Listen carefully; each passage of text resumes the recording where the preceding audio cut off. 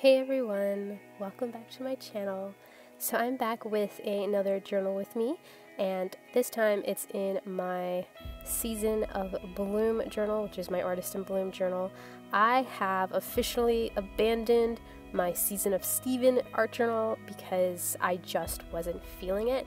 I did that one spread in it and I was having so much difficulty sitting down to journal in it. Meanwhile, my Season of Bloom journal was sitting on my shelf, and that's where it was. My idea was to just kind of journal in both of them at the same time, and that just didn't happen because I know me, I have to be focused on just one thing at one time, and can't really just I can juggle a bunch of things, but I stay hyper focused on one thing, and I guess I was still focused on my Season of Bloom even though the season had ended, and I really wanted to dive into Season of Steven, but I just was not feeling my Season of Steven journal, and so I have put it in my shelf for now and have taken out my Artist in Bloom journal, which is where I was doing the Season of Bloom, and I think I'm just gonna finish it up. And so that's what I'm just doing here. I just picked a random page and I am just art journaling.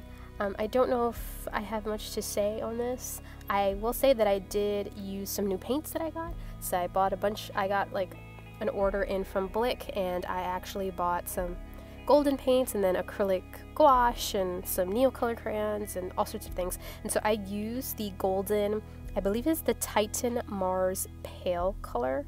I think, no, Titan Violet Pale. The Mars Violet Pale.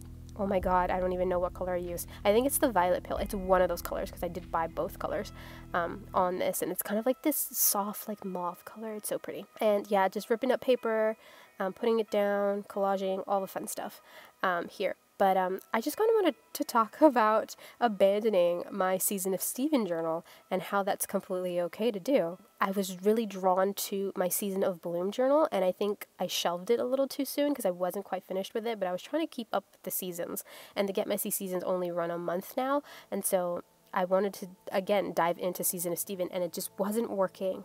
And I just will say it now, do not go against your gut, something that isn't working right, because you will struggle. And I really was drawn to working in this little book, and I also think I mean I've known this for a while, but I think it just hit me now that I really like working in an A6 journal for art journaling, and I made my Season of Steven journal a B6, which I also like for journaling, but I like using a B6 for writing journaling, sort of like how I've been doing my unraveling journal. I like doing that sort of journaling, really heavy writing in a B6, and for art journaling I like a little smaller format of the A6 size. And so I realize that really deeply now, that moving forward I'm just gonna make all of my art journals an A6 size, and the ones where I want to do the heavy journaling, the actual writing, a B6, because I like doing that there. I guess because the B6 gives you enough room to decorate, but also to do all that heavy journaling,